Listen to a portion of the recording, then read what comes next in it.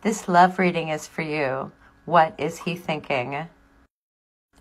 You are going back and forth with a lover, and it seems like this relationship was really joyous and happy and loving, but that there is a separation between you two and that you guys need some time apart.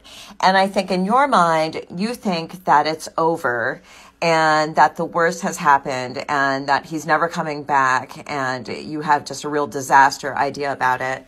And I think he thinks you're going to run out and cheat on him. He's scared you're going to go mess around with a bunch of guys. And he's also scared that it's over and that he's made mistakes that he can't make up for. But I think you both want it to actually work out and are scared that it's over, but don't want it to be over. And I see you guys looking at the problems in your relationship and trying to make it work.